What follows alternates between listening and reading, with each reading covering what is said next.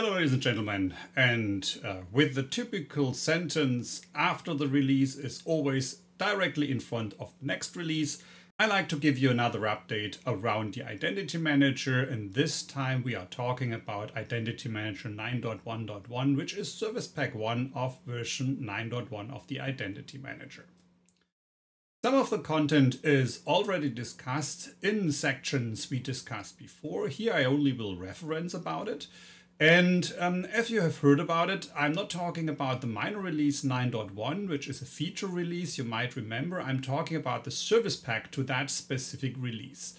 And this is a good chance to talk shortly about LTSs again. You know, LTSs don't contain features, and I'm doing this session just because in the Service Pack 1 for 9.1, which is a feature release, there are some features additionally to bug fixes available. And this is a good sign for all the people who want always to go with the time, who are interested in every new development we just do in Identity Manager, just to keep on the feature release path. For people who are not that interested in features, I just remember it might be a good option to follow the LTS path. Now let's start and talk about the new features. The first thing what we should talk about in that very specific release is the support for SQL Server 2022. Typically, our R&D development just gives you the okay for a specific SQL Server version. That happens now with SQL Server 2022, but the database, of course, needs to be in the compatibility level for 150, and this is the compatibility level of SQL Server 2019. Remember, we talked about linked accounts and some new features about linked accounts in upper sessions, and of course how to, I like to say, handle specific stuff. That was improved again in version 9.1.1, and we just added a new configuration parameter. You can see that on the left lower, which is QER person user keep membership of linked accounts. And that configuration parameter handles how group memberships of linked accounts gets handled. For example, if an identity where the linked account is linked to gets deactivated. The whole behavior can configured exactly there. There's no standard behavior anymore. There are now a couple of standard behaviors, and these are configurable. Behind all of that is the old thing, how deep a linked account should be managed or not. Typically, a linked account should not be managed. That means there's no property flow from the identity to the linked account, etc. But the next step is to talk about group memberships on deactivation, for example. On the right-hand side of the slide, we are talking about new support for target system platforms. That means with 9.1.1, some new versions of target system platforms gets supported. There is, for example, Oracle e-Business 12.2.10. The One Identity Safeguard version 7.1 is supported. The Active Roles version 8.1.1 is supported. And the Secure Password Extension Password Manager 5.11.1 is as well supported. Now let's talk about some high-value solution. First of all, behavior-driven governance. This could be done very short. There was a briefly introduction in a video before in that specific training. What is there is a lot of improvement. And that is, I think, the important message. The main problem is that we are integrating one login into our One Identity product. This could only be done on the API side of things, and the API needs to be increased. And with that, back to the slide. On the left-hand side of the slide, you can see we added attestation policies and workflows. And these workflows are as well containing auto removal processes. The complete processes are there just to identify unused application access. And if this is configured, to remove the users out of the roles that was responsible for getting that application access. And now the right-hand side of the slide, as you can see, we was adding just company policies, and these company policies are able to identify applications which are not used in the same way than users which are not using one login, and outlining them to the audit audience. If we look at the governance level of things, then first we can look into the attestation. It is now possible in Microsoft Teams to attest the team memberships, which is one of the improvements of this very specific service pack. And it is a feature which is more and more necessary and of course beneficial, because MS Teams is more and more important in all big enterprises. On the sub side of things, there are more or less two improvements. One, of course, is the first one. The authorization definition of sub-functions can be formulated such as all the permitted values of an authorization object must exist in order. And there is a second one, that there are compliance root properties which are extended. Behind all of that, it's a new joint venture with a company which builds compliance rules just for SAP for different business types. And that company works very close together with One Identity, and the ideas of that companies are pouring as well into that very specific rule engine. The idea is from their tools just to import something into our tools. This is what is implemented, and part of that are some interesting features. And just one of these, for example, is the feature that we are now able as not only to combine our compliance rules with OR, we can now as well combine different sub-rules with AND. Now let's talk about selected enhancements. And what you can see on the left side of the slide, there is very often to see the term performance. That means 9.1.1 is as well a service pack that improves performance a lot. Behind that is a very close work of R&D together with customers.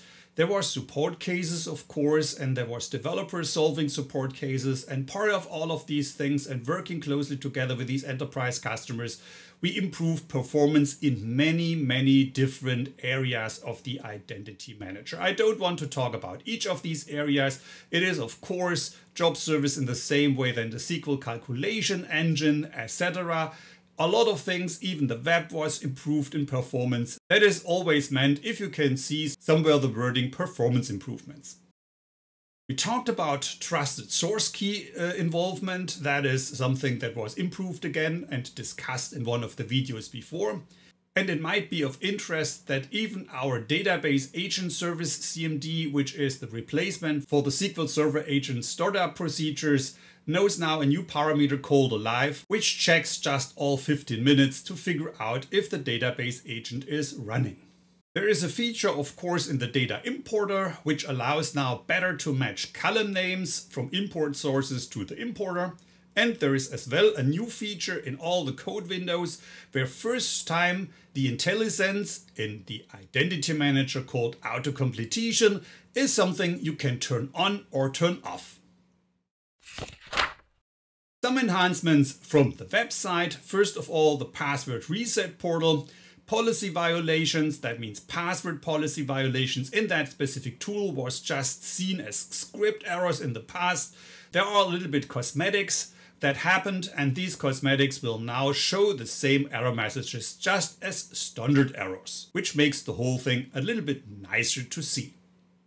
A short improvement as well to the API documentation. A lot of people know that from the REST services as the Swagger front end that sometimes was just failing with a token header problem. This is now solved, of course, finally as well.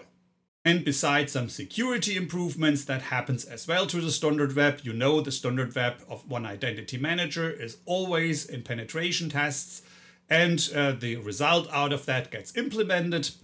Additionally to that, we have as well the performance improvements there.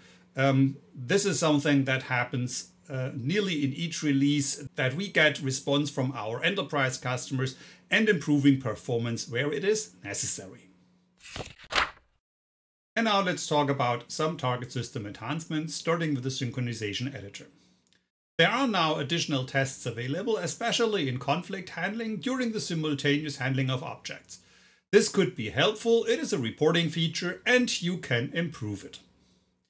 Performance optimization happens in many places. I don't want to go into details. Now, synchronization projects and synchronization at all is faster. The verification of object mapping rules was improved as well. They are now more detailed and more helpful. This is something might help the one or the other building synchronization projects from the scratch. If you just start debugging scripts, the synchronization editor now allows backups. This helps especially if you want to go back to a status before. And last but not least, a very interesting improvement is that the maximum number of attempts synchronizing an object could be configured. In the past, there was a default configuration that was at the end leading to some attempts before such an object was marked as a failed object during the synchronization. This amount of attempts is something that you can now configure on the synchronization object. Therefore, you step into the startup configuration to the project properties. And again, synchronization editor, this time migration of synchronization projects. You know, the one or the other have seen that. It could be a challenge if you have complex synchronization projects available from an older version and you want to upgrade them to a newer version. Therefore, some improvement happens. That means it is now easier to get that without any error upgraded. Last but not least, on the OneLogin side of things, we talked about these things in previous videos.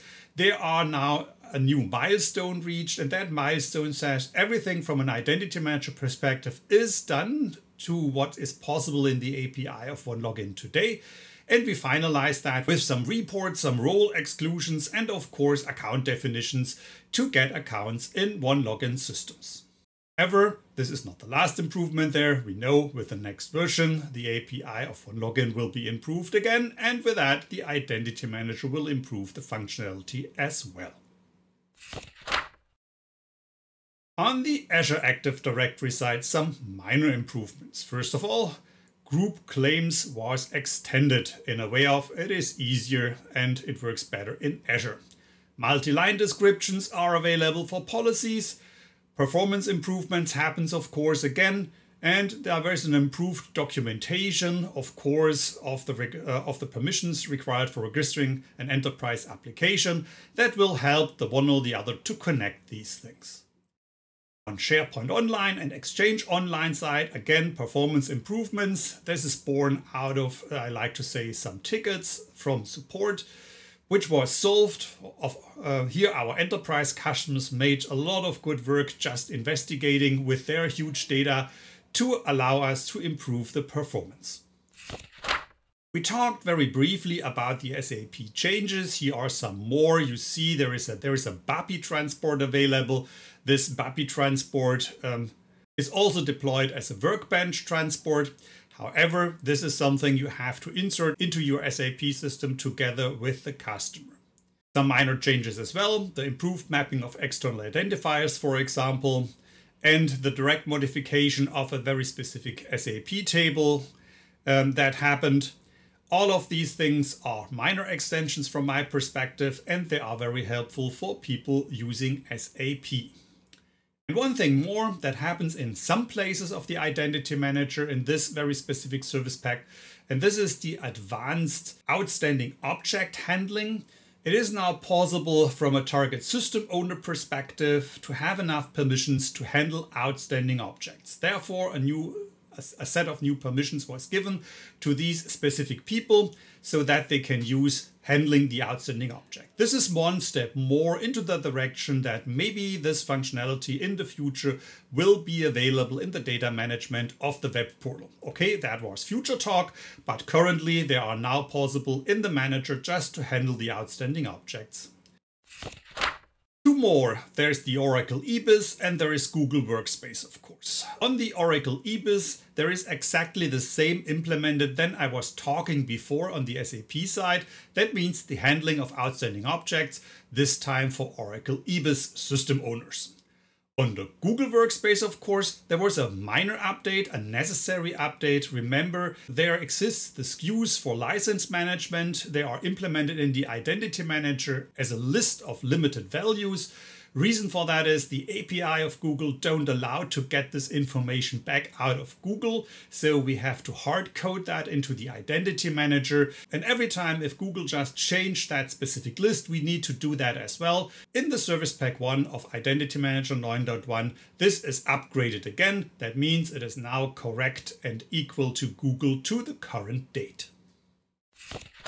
Some enhanced governance properties, of course. There is first of all the improved displaying of samples and policy collections. This is an additional feature to the attestation categories. Remember, we talked about them before. However, this is now easier to see and better to understand, and that is always a good improvement. On an attestation run perspective, there was a change as well, which is pretty cool. You can now cancel attestation runs if they are not complete done. That means complete decided. In this case, it makes sense if you cancel that to restart such an attestation run again. This is sometimes helpful if something is going wrong during the definition. You start the attestation run, you figure out there is an error, then you can cancel the run, you can correct it and run it again. Improved performance as well for the IT shop and the whole web portal. And in the manager, you remember there is a way just in Identity Audit to look into the request history and to see the complete request process. This was improved as well in a way of that multi-request resources are now displayed in the request history. This was not the case in the past. It is now possible and very helpful, of course, for Identity Manager operations.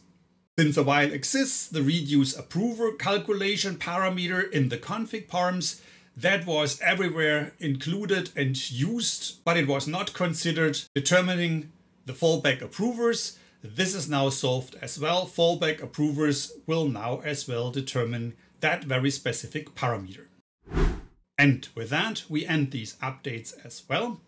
I hope you enjoyed it. And I see you next time when we will talk about the new version 9.2, which is on the horizon of something that will be developed right now. And that means see you next time.